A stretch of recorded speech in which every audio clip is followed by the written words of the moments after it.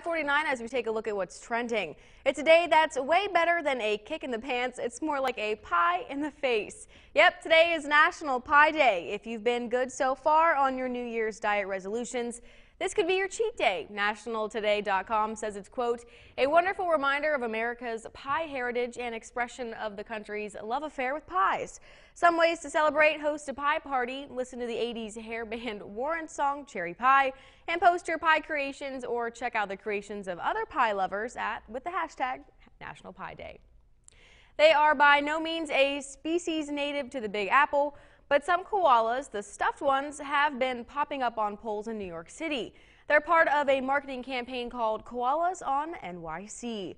The goal is to raise money for Wires, a charity helping the animals affected by massive wildfires in Australia.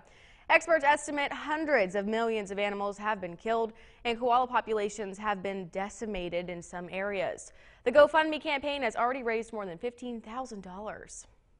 He did it his way. Now, for the right price, you can enjoy some of fruits of Frank Sinatra's labor. Items from Sinatra's Chairman's Suite in Atlantic City are set to be auctioned off. Sinatra kept an extensive suite at a former Golden Nugget casino in Atlantic City. S&S Auction recently purchased its contents. The items include a piano, clock, and a marble toilet with a gold seat. It all goes on sale this Sunday. Get your latest trending stories every morning here on 7 News during our 5 a.m. hour. Time right now is 5:50, and coming up, we'll bring you all the things you need to know before you go. We'll be right back.